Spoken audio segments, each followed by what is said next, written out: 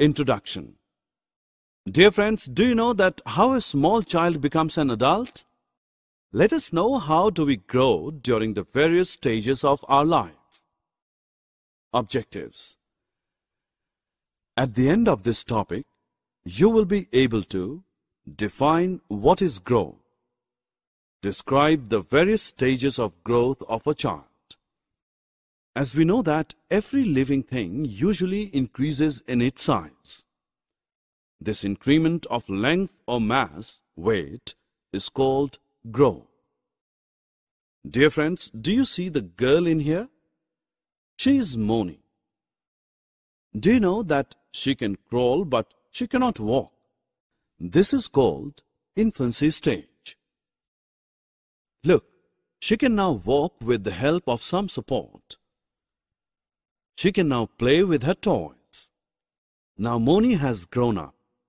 You can see that she can walk easily without any help or support. Here you can see that she is riding on a tricycle. She is happy. She can make tower of blocks. It is her early childhood stage. Friends, look, Moni is now going to the school. She is grown up now.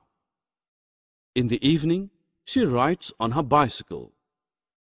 She also likes to watch cartoon movie and comedy shows in the television.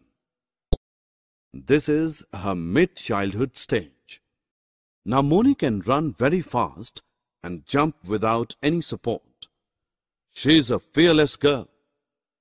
She is learning to dance and skate. She is also playing with her friends in the playground.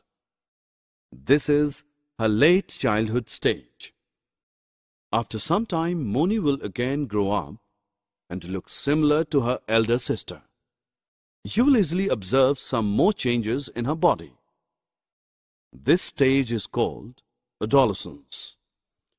In this stage, we can easily identify a boy and a girl by their respective features. There are so many changes that occur during the growth process in our body. These changes make us what we are. Hence, they make us look different from others. Summary. Let us now summarize what we have learned so far. Every living thing grows and changes in its size.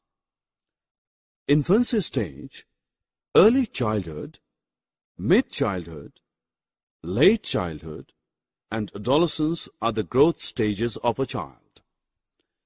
People look different because they are growing.